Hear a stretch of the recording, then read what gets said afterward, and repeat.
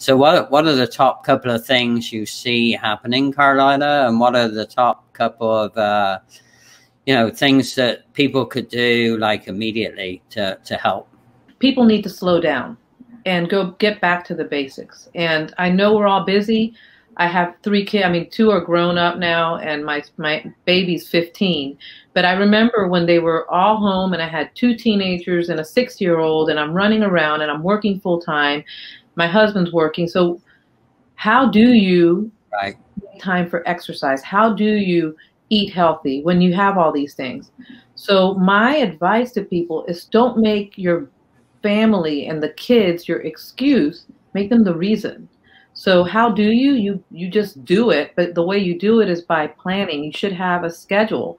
You should have your week planned out. And I don't mean to sound stringent or like, I am very spontaneous, but there's certain things that are non-negotiable for me. Yeah. One of them is my nutrition.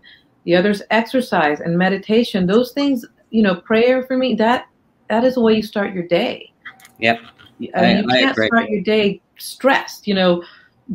Grabbing your phone and checking emails should not be the way you start your day. And I say that because I've been guilty of it. And when I get into a habit like that, that starts affecting my mindset, which then affects those things that are important. I start letting go of things that I normally would not have let go of. So starting first with slowing down and look at what are those things that are so important to you. So, what if your processes do not work well? Did you know you can save or eliminate massive amounts of wasted steps, time, money, or other resources? Bruce can show or teach you how.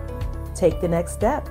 Visit his website at processcleanup.com and book a casual yet confidential call with Bruce.